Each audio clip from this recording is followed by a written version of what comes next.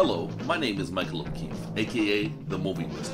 If you enjoy this interview and want to hear more top-notch film industry conversations, please press the thumbs up, subscribe to this channel, and hit the bell to stay in the know. I really responded to the first episode of the Book of Boba Fett titled Stranger in a Strange Land, because I feel like so far this whole Mandoverse, or simply the vision of Star Wars from director Jon Favreau, has a big kung fu vibe going. No, I'm not talking about the genre of film, I'm talking about the David Carradine show. First with the emphasis on the Drifter, with loads of side missions that are seen in The Mandalorian, and now the flashback structure is seen in this episode.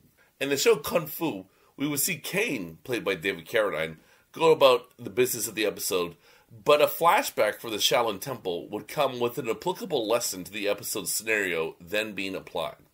I love the flashback structure in this episode, and I think that fans who do not believe it went bigger are missing the point that this is a setup for an adventure, plus there is plenty of action to be seen here. We get a setup of a less callous Fett who aspires to be a fair crime lord, but everything we see suggests that that is a noble yet impossible task, and that is contrasted with the events shown directly after Return of the Jedi, showing Boba getting back on his feet. I love seeing the torture chamber droid from Return of the Jedi tell Boba how it is. The Sarlacc pit escape was the raw simplicity that it was required to be, and the Goro or Machamp looking beast at the end was cool, but the mission past plus respect moment that followed was way cool.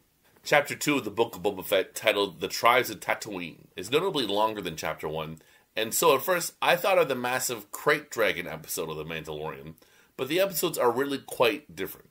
In the weeks leading up to the Book of Boba Fett, I thought it would lack something more emotional than The Mandalorian, which might trip it up, but to be honest, now I think it rather does not lack sensitivity, but is simply more primal. The episode is mainly a flashback to the Tusken Raider days of Boba Fett's life after Return of the Jedi, and I felt it was very spiritual as well as a beautiful take on the Outlander's embrace of an indigenous or extremely different culture. Think of movies like Lawrence of Arabia or Dances with Wolves, but to be honest, while the trope has intrigued me in the past, I used to not really like it, finding it forced in those mentioned Hollywood movies, or just not particularly landing with my subjective viewing experience. Anytime we see the Hutts, this is the first time in the post-Mando time setting, it's going to be a strong vibe for me, and I appreciated the badass vibe from the toughest nails looking Wookiee named Black Chrysanthemum too. The last few scenes in this episode where Boba becomes a part of the tribe is quite special, especially since the actor who plays Boba Fett, Temuera Morrison, is himself a New Zealand Islander who adds this material a lot better, at least in part because of his background. Okay, so the last episode was really quite a wonderful watch, and things take a bump in quality in the third episode of the show, titled The Streets of Mos Espa. Despite there being cool things here, it's a disappointment. Danny Trejo as the Rancor trainer is ridiculously cool. I love that Robert Rodriguez finally brought Machete to space, since we never got that third movie in that series, and his character is quite wise. He's not some wisecracking distraction. I also like seeing the twin Hutts again, but found it confusing that they bent the knee in the end. It turns out that the Pike Syndicate is here to claim Tatooine, and I do not understand how they were not privy to that in the last episode. Also, that intimidating Wookiee bounty hunter introduced in the last episode named Black Chrysanthemum has a very strange logical apply to him in the scenes here. Most problematically, he lands blows on Boba Fett that will most certainly cripple him. He certainly would have killed one of those Gamorrean guards. It is weird that the lame and out of place on Tatooine youthful cyborg gang beat up Black Chrysanthemum so easily, then Boba Fett sets him free. Boba Fett at this point is just being a weak man. He's developed already as likable, and him constantly bending the knee is getting annoying at this point of the story. One more thing, that chase scene was quite underwhelming. With the fourth episode, we get some of the most exciting flashback scenes, and no, they will not be there for the next 3 episodes, since Boba Fett has entirely healed his wounds from the Sarlacc pit through his time in the Bacta tank. The flashbacks show how Boba Fett met and then saved Fennec Shand from the events in The Mandalorian Season 1, how they team up to get Boba's fire spray model spaceship, formerly known as the Slave One, and even a very tense scene featuring a return to the Sarlacc pit. I enjoyed this stuff. The second episode still had the best flashback scenes in my view, but this is a close second place.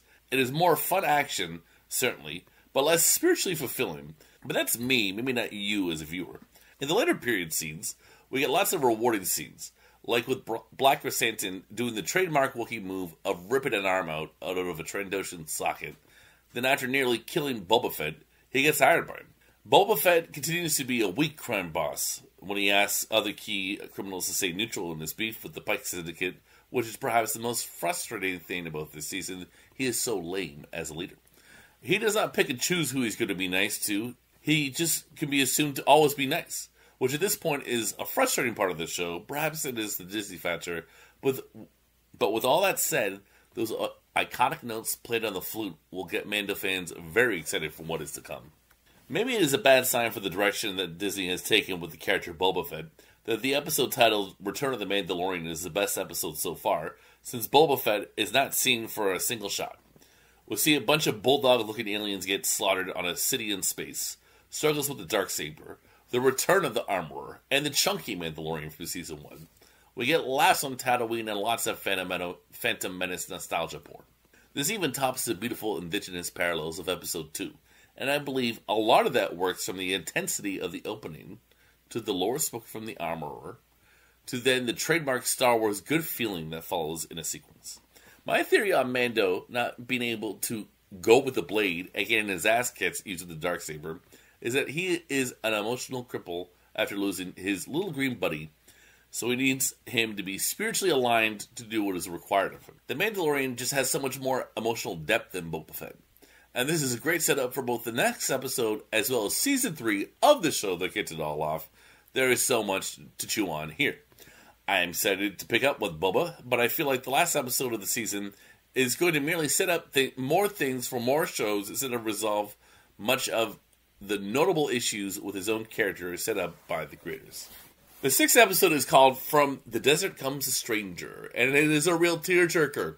The deep-fake Luke Skywalker is looking a lot better in this episode than what we saw in The Mandalorian, and there are other legendary characters who make an appearance here.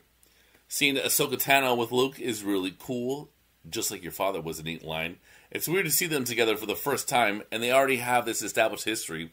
And we get another wonderful Clone Wars character come to live action, none other than Cad Bane. He looks like Lee Van Cleef in Star Wars in his scene, which is the closest any Star Wars moment has felt like a Western, which I would say is an awesome thing. It reminded me of a skinny Western like Day of Anger, The Grand Duel, or Death Rides a Horse. His showdown with Cobb Vanth, to me, is essentially Cab as Mando shooting Cobb as Luke over Grogu, the heart of new Star Wars. That was how I interpreted that scene, as well as the episode title, From the Desert Comes a Stranger. Grogu has a lot of great moments here, from attempting to eat a one-eyed frog to the Order 66 flashback, to the last scene where the decision is not shown, whether he goes for the Beskar chainlink armor, representing a life with Mando, or Yoda's lightsaber, representing more training from Luke. I was thrilled to see the parallels from that scene with Lone Wolf and Cub's Sword of Vengeance, when the same shot composition is used, which was tradition for Japanese boys to pick between manhood and childhood. The last episode of Season 1 of the Book of Boba Fett is titled In the Name of Honor. It has lots of big blockbuster spectacle, so don't expect the layered onion of an episode with deep revelations or bigger emotions. Personally, I don't mind that it was what it was. Episodes 5 and 6 took us to set up Mando Season 3, and everything was basically said and done in the first 4 episodes, making us wait for a conclusion.